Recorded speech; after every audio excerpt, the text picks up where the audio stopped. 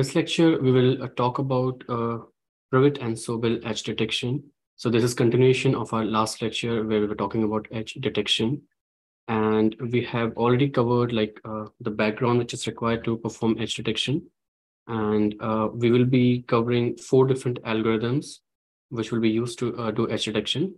So we'll start with Prewitt and Sobel edge, and then later on we'll move to Canny edge detection, and we have one more Maher-Hildreth edge detection.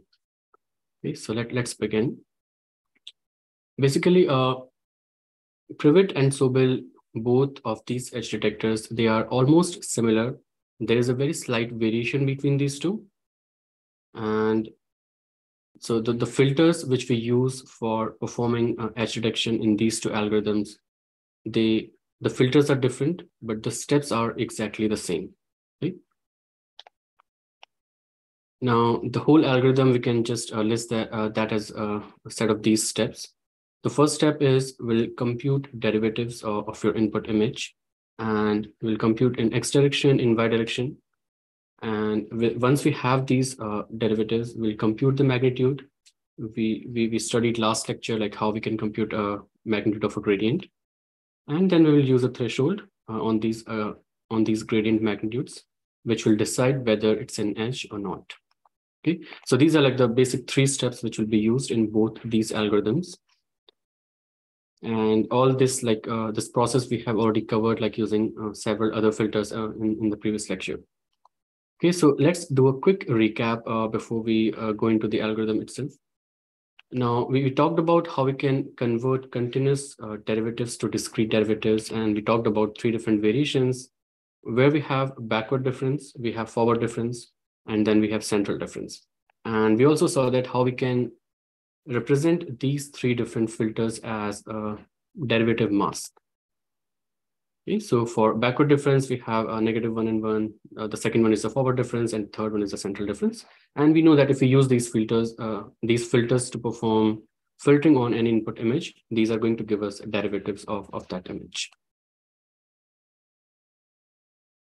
All right, so those filters which we just saw, they were one-dimensional filters, but images actually in 2D space. So what we'll have to do is we'll have to compute derivative in 2 different dimensions. And there we saw last time that how we can compute gradient vector, which is again, it looks fancy, but if you think about this, it's just partial derivative in these directions independently. And we just put these 2 derivatives as a vector. Okay. And once we have this, we can compute gradient magnitude. We'll see how this is useful in determining whether it's an edge or not. And we can also compute gradient direction. And there were a couple of questions, I think, from some of you asking whether this equation is wrong. And so Fy over Fx is also fine. The idea here is we want to compute the orientation of the edge, or you can say the direction of the gradient. And if we switch like between Fx and Fy, of course, it will give you a different value. But again, both two are like dependent on each other. If you have orientation using Fx over Fy, you can easily subtract that. Maybe if it's in degrees, you can subtract that from 90. That will give you the value which you're going to get using Fy over Fx. Right, so it's just a representation. And if you're computing Fx over Fy, it means you're computing the orientation with respect to the y-axis. And if you compute Fy over Fx, again, it will be the orientation, but with respect to x-axis. So that's the only difference. All right, so it doesn't matter like how you compute it, but whatever you do, be consistent in like all the steps you are using throughout your algorithm. And then we saw a very simple sample here. If this is your input image and you compute your x and y derivatives, so this is something which you will get. And here we can see that this is kind of giving you the horizontal edges which are present in the input image. And this one is giving the vertical edges. And this is using a Laplacian operator, which is kind of double derivative. We are also going to cover this in today's lecture. Okay, so with that background, let's directly jump to Prewitt edge detector. And we already saw the steps which are required to compute edges using this algorithm, but let's quickly go through all these steps one by one. You will have your input image. The first step is you will perform smoothing in, let's say, x direction, and which is going to give you a blurred image. Okay, you know that we have seen this earlier as well, like smoothing of your signal actually helps you in detecting edges. Then you will compute a derivative in x direction, which will give you edges in the x direction. Similarly, you will repeat the same step for the y-axis. And again, in this case, you will smooth along y-axis, which will give you blurred image. You will compute derivative in y direction. So it will give you like edges in y direction. And you can then combine these two together to get like the derivative map. Now, if you look at like the filters which are used in this algorithm, we have all ones, which is going to smooth your image. And for derivative, you have a 1 and -1. So this mask we have seen before, this gives you edges in the x direction. All right. So one way is you can actually first perform smoothing using this filter, and then you can perform like you can operate this derivative mask on this blurred image to get the edges. The other way, which is like an optimized version, is you don't have to perform two different steps. You can actually combine these two filters as a single filter. And then what you can do is just use this filter on the input image, and that is going to give you edges. All right. So this is also, you have seen like the associative property of convolution or correlation, right? So if you are operating, if you are like using two different filters on the image, you can actually combine the filters together to actually perform filtering and then use that filter on the image. So we studied those properties in one of the lecture, and this is exactly doing the same. Now you will think about like how we can actually get this filter using these two filters. And basically it seems non-trivial, but if you just take like paper and pen, and you just take maybe one of these as image patches and the other as a filter and perform this filtering operation, you are going to get this filter. You might get like slightly different. I think the direction will be different. Instead of 1 over here, it will be all negative. And instead of all negative ones, it will be all ones. But that doesn't matter. I mean, we have talked about that. It doesn't matter whether you use forward difference or backward difference. The result is not going to change. Okay, so the idea will be what you will do. Let's say you consider this as your image patch and this as your filter, and which seems like an obvious choice because this is like a smaller dimension filter. So in that case, what will happen is first you will have to perform padding on this patch. All right, so padding we studied, I think, in one of the lecture, where you have to perform filtering and you have the edges. So how to deal with that? So in this case, let's say you put like all zeros in the border, and then that will give you like a bigger patch. And then you will be able to put this filter on each and every location in this input image patch. And after performing filtering, you will exactly get this filter. Okay. So if you can try like that is a homework. If you have any questions, any doubt, we can take those later. Similarly, you can perform the same set of steps in the y direction. So in this case, your smoothing operator will be again all ones. This kind of a variation of a box filter. And again, this is the derivative mask in y direction. And you can in fact perform these two steps as a single step just using this filter.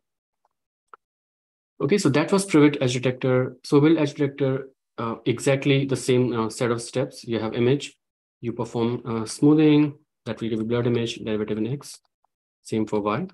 The only difference is the filter which you're using to perform smoothing. The Prewitt edge detector actually uses a box filter where all the values are 1, which means that it's actually giving equal weightage to all the neighborhood pixels. In this case, we are actually giving more weightage to the current location. All right. And the derivative mask, it remains the same. And again, if you use, if you try to combine these two, you will get this filter, which again, you can just use a one single step to perform Sobel edge filtering. Same is true for bidirection. Okay. So it's the same derivative filter, but the smoothing operation is slightly different. Instead of having all ones, instead of having box filter, we have this kind of weighted filter here, which is giving more weightage to the current location. Okay, so that was Sobel edge detector. Now let's try to cover the rest of the steps, how you can actually determine whether it's an edge or not. So it's pretty straightforward. You have the input image. Now you have these filters. You don't have to perform them, all those steps separately. So just apply this. You will get like derivative in X direction. And this is going to give you derivative in y direction, which means to say like edges in x and edges in y direction. Then you can compute the magnitude of those edges.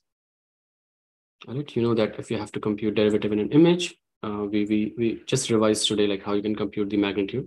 So you just square the values and take the square root. So you will do this for all the pixel locations. And then you will have to set some threshold, which will say that, okay, if the magnitude of the gradient is greater than this value, it's an edge. If the magnitude is lower than this value, it's not an edge. So it's basically just a thresholding, and you'll have to do this manually.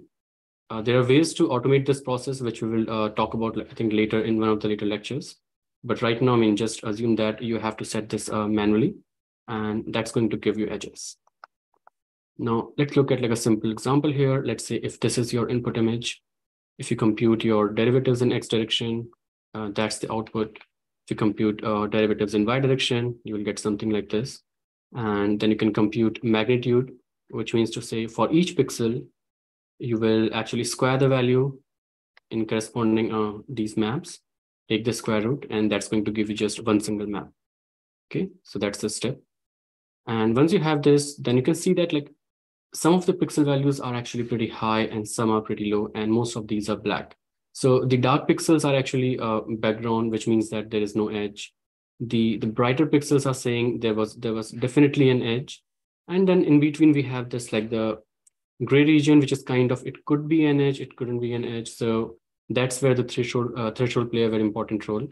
And depending upon what threshold you use, your edge detection result will differ.